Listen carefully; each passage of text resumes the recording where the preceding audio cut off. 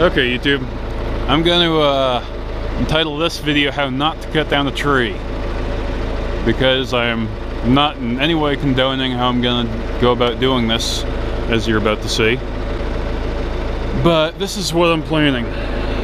We have these 4 trees you can see right here. This guy to the far left is a little bit of a lean that way. What I'm going to do, notch, back cut, shove over the skidder right where those 2 lean. Basically all of these are going to go right towards the butt of where those 2 leaners are.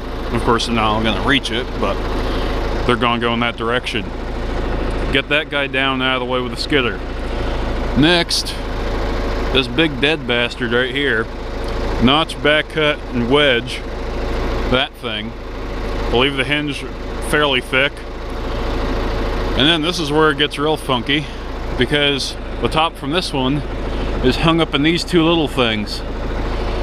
So what I'm going to do next, this is why I say don't do this, notch and back cut these 2, and then just because I'm curious, I'm going to take the fenders of the skidder, put each fender on each tree, go, and if all goes according to plan, all 3 of those are going to go right over into there. So something I thought would be kind of cool to watch. Once again, this is not how you cut down a tree, so don't go out into the woods and try doing this. Although, I don't think everybody has a skidder at their disposal. If you do, good deal.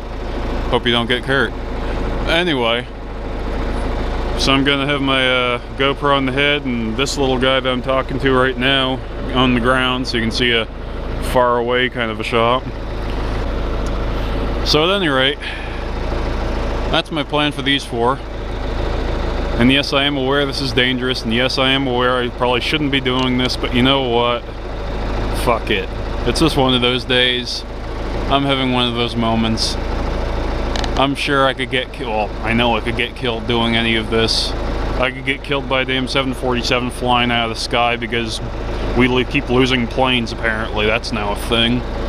So it's not like I'm gonna go hide in a bubble at the bottom of a 500-foot fucking hole hoping that nothing's ever gonna happen to me. So anyway, let's get to it.